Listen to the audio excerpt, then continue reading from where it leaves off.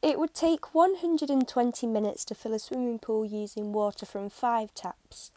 How many minutes will it take to fill the pool if only 3 taps are used?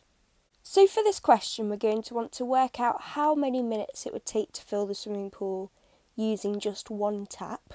And then we can divide this value by 3 to work out how many minutes it will take to fill the pool if only 3 of the taps are used.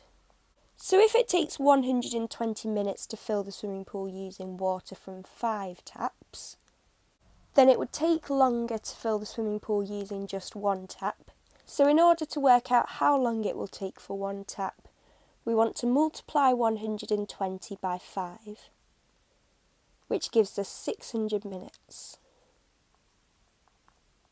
So therefore 1 tap will take 600 minutes to fill the swimming pool. So now to work out how many minutes it will take to fill the pool if only 3 taps are used, we're going to want to divide 600 by 3. And this gives us 200 minutes. And this is because if it takes 600 minutes to fill the pool using 1 tap, then using 3 taps it will only take a third of the time. So therefore 200 minutes is our final answer. Now this question's worth 2 marks. We'll get our first mark for working out how long it will take to fill the pool using 1 tap, and then dividing this value by 3.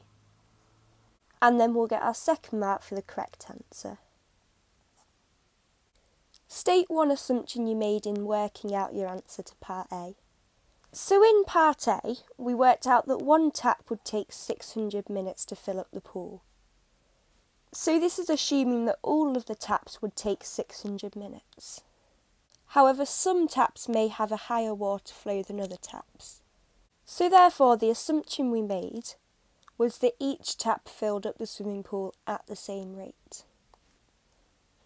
So we can write something along the lines of each tap will fill up the pool at the same rate.